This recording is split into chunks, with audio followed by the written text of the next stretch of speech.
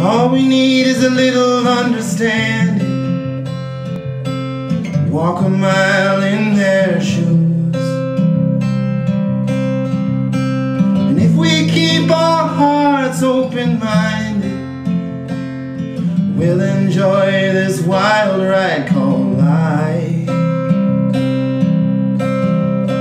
And if we keep our hearts open-minded, we'll enjoy this wild ride called life.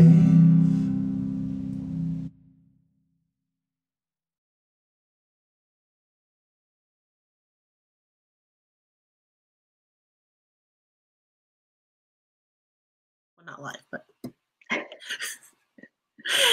hey everybody, this is a True Sweet High podcast, and we have Rachel Hollis on today, and I wanted to bring her on because I wanted you guys to see the behind the scenes of a person like her. I have looked up to her for quite a while, as many of us had, and I think she's amazing, and one of the reasons why I wanted to start my own entrepreneurial journey and author and all the things. So Miss Rachel, thank you so much for being on here. I really appreciate your time. And I wanted to just dig into how do you balance all the things with being this person that we're all looking up to you? Do you feel pressure at times with trying to be the person that we think, you should be? Or I mean, I think it's so interesting, the theme of your podcast, because I think I really do live publicly as myself, the good and the bad. Like, I think that I've been doing social media for over a decade. I was a blogger long before that. And so I'm used to being in community with women online and have shown up as myself, even in the hardest seasons. So for me, I don't feel a ton of pressure to be a certain way or kind of act a certain way.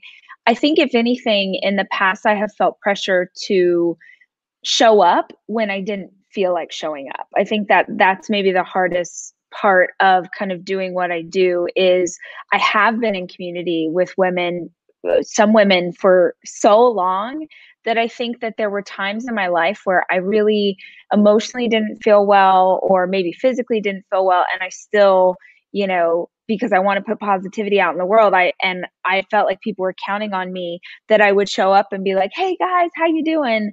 And sort of give the last remaining energy that I had to my audience, as opposed to understanding that I can have boundaries in place, and that if I'm not taking care of myself, I can't serve anybody else. I can't take care of my kids. And so I've really learned that over the years, to balance that better and to have the freedom to just truly show up when and how it feels appropriate for me.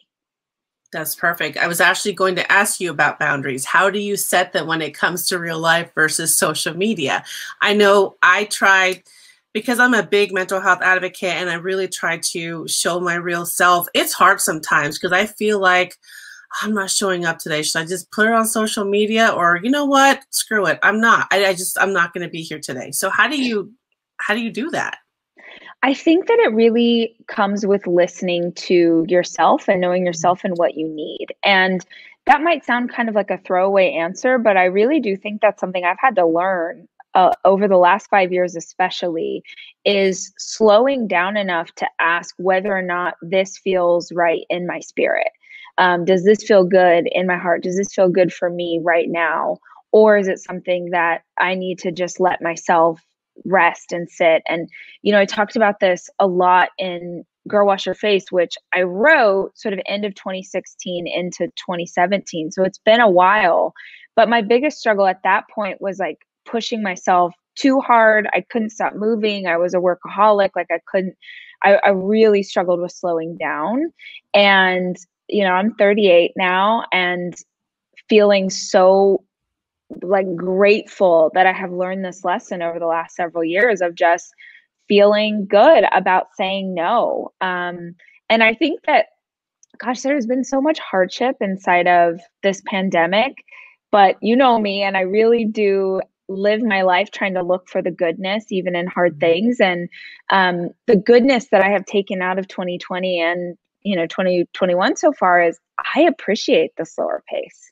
I am really grateful for that stillness. At first, it kind of threw me off because I was used to going so fast. But in that stillness has been time to meditate and pray and journal and do all the virtual therapy and really slow down and know myself. And actually was talking to my therapist about this last year. And I said, I'm trying to understand boundaries better. And what do you tell people when they're trying to figure out like where to even erect a boundary for yourself? And she said, well, if you're not sure, then I like to tell people that if you are asking for something that someone else is saying that you're being selfish or that you shouldn't want that or that you should show up for me, that is usually the first sign that there needs to be a boundary there. Because if you need something and someone else is pushing back on what you are saying, I need this, not just I want this, but I need this for my mental health, my emotional health, whatever. And someone else is clapping back at that or trying to persuade you or kind of get you to do something else. That's usually a big sign to me that, oh, I need to have a boundary here and I need to hold this, in place for myself. I will say too, honestly, a big, just because I love tactics, but a big thing that I've learned this in 2020, and this is hard for me because I am non-confrontational. I hate arguing, I hate fighting, and oftentimes I will just say nothing rather than say what I'm really feeling or thinking. And one of the most empowering things I have learned over the last 9 months is to speak my truth, even if it upsets the other person. And that has been, I can't even explain like how liberating that has been. And I don't mean in a mean way, but just in a like, no, this is not okay. And you can't speak to me like that. And I'm not, that kind of thing. And the freedom that has given me. And also I feel like it has made my relationships with people stronger because I feel safe. I have trust. Like I feel like boundaries keep us safe. I don't think boundaries keep us away from people. I think it makes us feel like I can be in this relationship with you and not worry that you're going to take advantage. That's really important. And I love how you said that you spoke to your therapist about this because it is so in this society, I think with the stigma of mental health, so many people are afraid to just go speak to somebody because they think they're going to be frowned upon. Right. It's okay. It's better than okay. Everybody should be in therapy.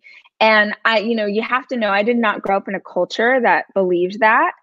And most of us don't really grow up in a place that kind of encourages us in that way. But I always think therapy is so fantastic because when you talk, even if it's like your best friend in the world or your sister, the people that love you most, the information that you're going to get back is going to be through the lens of the whole history that they know. And so they're not really answering where you're at, they're answering through their lens. And the power of a counselor or a therapist is that they don't have that backstory. So all they're processing is where you are right now, which is what we need.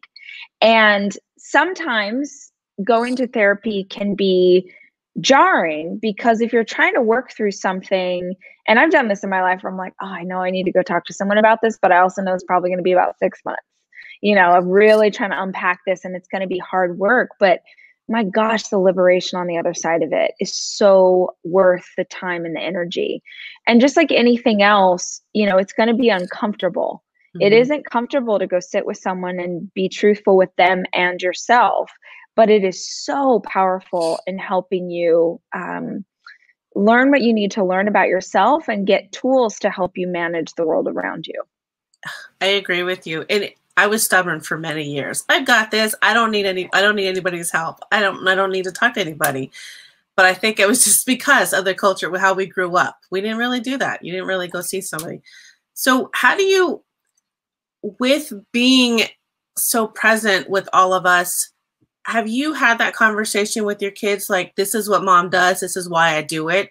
Because I know with me, my kids see me on Instagram. So anytime I make a post, they're like, Mom, why did you say that? But we have the conversation now that this is why I do it, is to help other people. So I'm just curious. You're so open. You know, it's a funny time because my kids aren't, my two oldest are in middle school and they have TikTok, but they don't have Instagram or Facebook and, you know, they fight me on it all the time. And I'm like, well, you know, I'll die on this hill. Like, we're not doing that. But now for the first time ever, their friends are seeing things, or there'll be a video, and often what they bring to me is not stuff that I have done, it's stuff that other people have created about me, and usually it's things that are mean, to be totally honest. You know, my middle schooler had, like, in the For You page had been served a TikTok video that was someone making fun of his parents getting divorced. And it gutted me.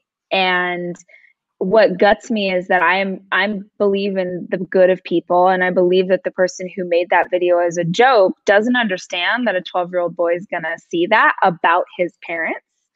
But also what I thought was so beautiful was he was just like, oh, whatever, like, that person's being mean, like, who cares? And I'm over here like, okay.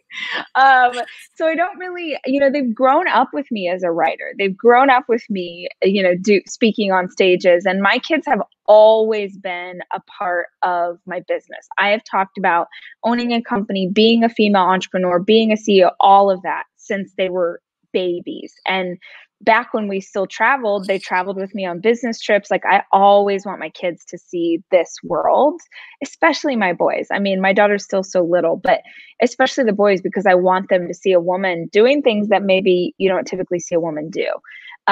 So I think it feels pretty normal for them. But I wasn't prepared for how kind of other people's visions of me would kind of make their way to my kids. But that's also, you know, this is the world that we live inside of. That's true. I'm so glad that he was just like, whatever, and brushed it off. He really was. I was like, wait, say that again to me. I want to write. And I can't even remember what he said, but it was like such a good line. I'm like, I need to write that down because I need to have a 12-year-old's attitude about, you know, someone making mean videos. It's incredible what we can learn from our kids. Honestly. Absolutely. Do you ever suffer from imposter syndrome? I definitely did when I was earlier in my career, but Annette, like, no joke, I am the most confident person you will ever. I trust myself. I have worked so hard. I have faith in, you know, I have faith in myself. I have faith in the creator that gave me this position, that we're not set up for anything that we can't figure out. I really do. Maybe every once in a while, you know, because I'm sort of getting to a place in my career where I'm getting to meet with bigger people with bigger platforms and stuff like that. But even, I mean, I got to speak for Oprah last year, and I got to hang out with her for a little while. And even in that moment, I was like, be present, stay in your body, like, be here, do not freak out. And so I honestly think that it's this catch-22, because the answer to imposter syndrome is just doing the thing. But imposter syndrome is what makes us believe we can't do the thing, or that we don't deserve to do the thing. And it's kind of like, you know, I'm a long distance runner, so a lot of my analogies end up being about running. But for me, I think of it as like, it's one foot, you just have to keep putting one foot in front of the other. And I swear to you, I don't care if you've ever run before, if you hate running, if you will just keep putting one foot in front of the other, you'll get there. But you have to keep moving. So I definitely struggled with it when I was younger, but today I'm very confident in myself, because I know without question I'm going to screw up, without question, because I'm going to keep trying things. And when you keep trying things, you will absolutely make mistakes.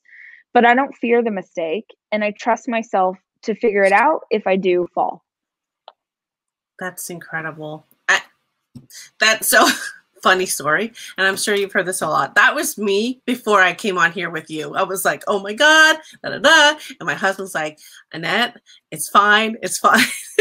Well, but look, okay, this is something your listeners have to hear. Okay. I love the reason I'm sitting here with you right now is because you had the audacity to ask, right?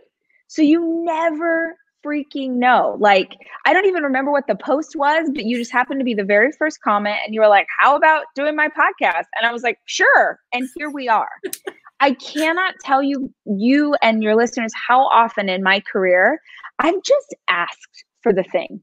And I've been shot down a million times, so much so that it doesn't bug me if I get shot down. But I just keep asking. And every once in a while, you will have the opportunity. Like, for the longest time, if you follow me, I love The Rock. I admire him so much. And Yes. yes. And he is represented by this agent, this like big agent that represents like The Rock and LeBron James and Octavia Spencer, just super big, high profile people. And I admired this guy and I was like, man, what would it be like? Like, that would be so crazy. And I got connected with him and I was like, we were gonna like, oh my gosh, would this person take a call with me? Like, this is crazy. He wouldn't take a call with me. Would he take a call? And I was like, I'm just going to ask. Like, what's the worst? I'm already at no. I'm already living with him not being my agent. So what's the worst if I just ask for a call? So I asked for a call. I was just like, hey, would you ever jump on the phone with me? And he was like, yeah, what are you doing right now? Let's talk right now. And I was wearing a muumuu. My hair was like frizzy and crazy and I had no makeup on. I looked like trash. And I was just like, this is it, dude. Like, you asked, the universe said yes. You either move right now and you have the courage to just do this thing and trust yourself, or maybe you're never going to know, or maybe you're never going to get another call. And I literally did that call with him looking like garbage. And he's my agent. Cause I just, like it was yes, there were other things that went into, like a career of work that went into being able to sign with someone at his level. But I don't know if I would be in the position I'm in today if I hadn't had the courage to ask. And then this is the key. When someone gives you the opportunity, you have to be ready. You have to be ready. It's like people get so discouraged with this, like with waiting for the dream that they want, with sort of, man, I'm working so hard and I just want this thing to click. I just want this thing to happen. That waiting period is when you are preparing. I'll go back to Oprah. One of my favorite quotes of all time is hers. And I saw this when I was a teenager. She said, there is no such thing as luck. There is only preparation meeting opportunity at a moment in time. So when you have the shot, when you've asked for the thing and you get, that may be your only chance. So are you ready to step into that? Whether you believe in yourself or not, are you ready to step into it once you have the chance? That's incredible. And congratulations on that. But you're right? You just right. We're already living in the know. So what's it? That's crazy. I think like, well, man, you're not going to be your abilities, your ability to write or speak or do any of those things that this person as a business partner would be interested in do not go up if you have makeup on. Yeah. Right? Like, it doesn't change. So you can either jump into this thing or miss the opportunity. And I don't miss an opportunity. I love your positivity. It's taken me a long time to get there, but I think just watching positive people, positive influencers helps tremendously. So I think it's all about really who you surround yourself with and who who you're looking up to. And I think it's absolutely incredible.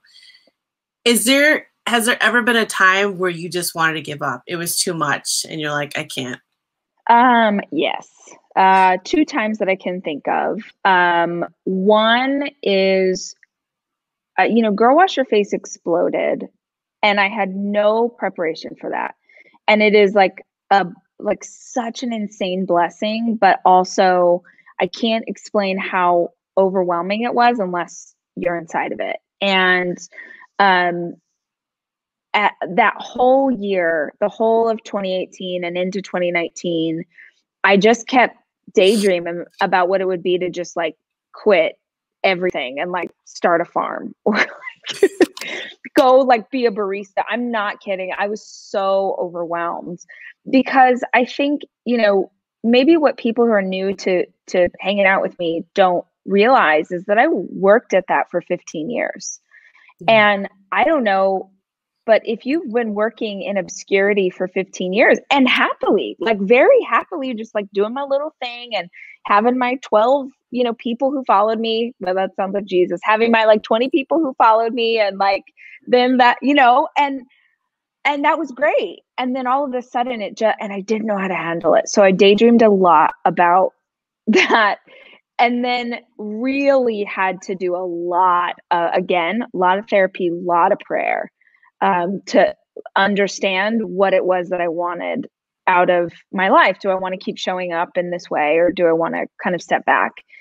And the other time was last summer when I announced that I was getting divorced. And my community is so incredible and I had so much like beautiful, kind support and a lot of people who were vicious.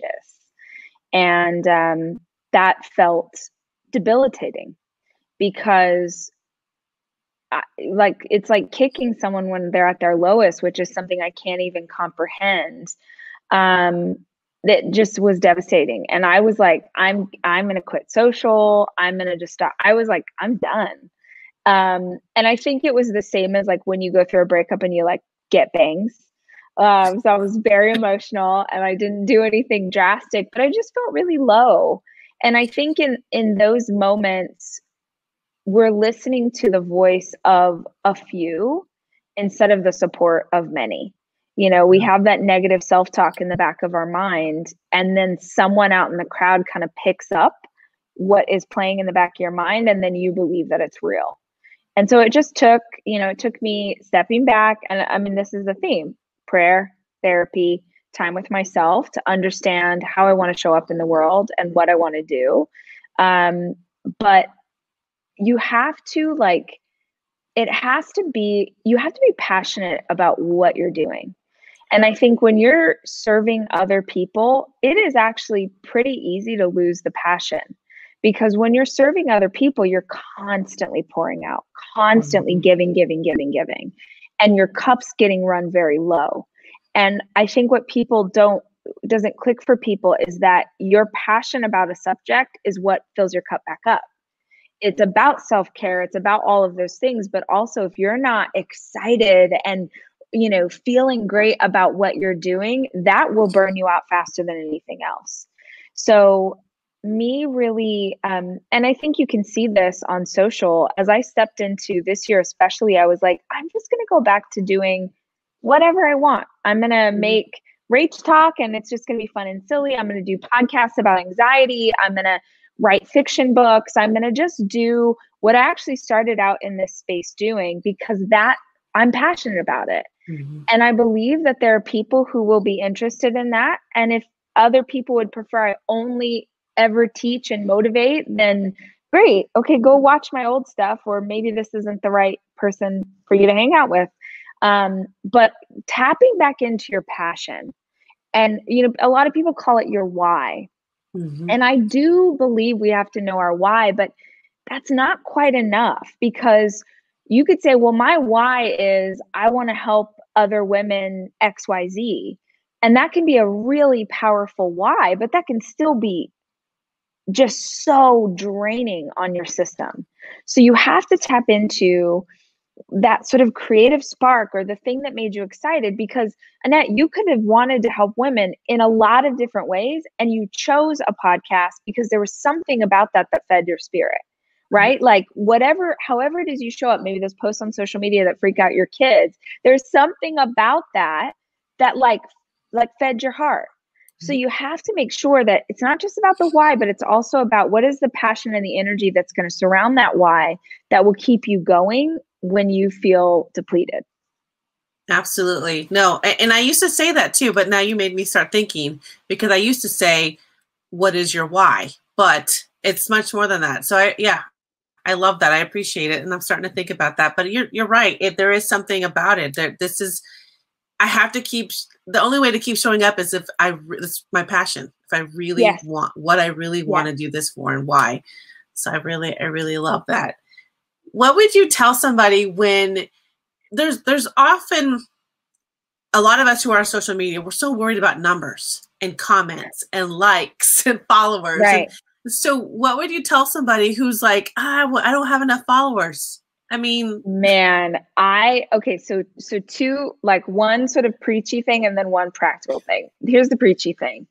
If you have 6 followers, you better serve those 6 followers like you have 6 million. That is how you build a community. You take care of the people who are already spending time with you, because there's no like, yes, maybe you'll have a post that goes viral, but really how you grow your community is that they tell other people about how great you are. They share your message. They put the word out. And the only way they do that is if you show up and you serve them well. So that's sort of the preachy thing.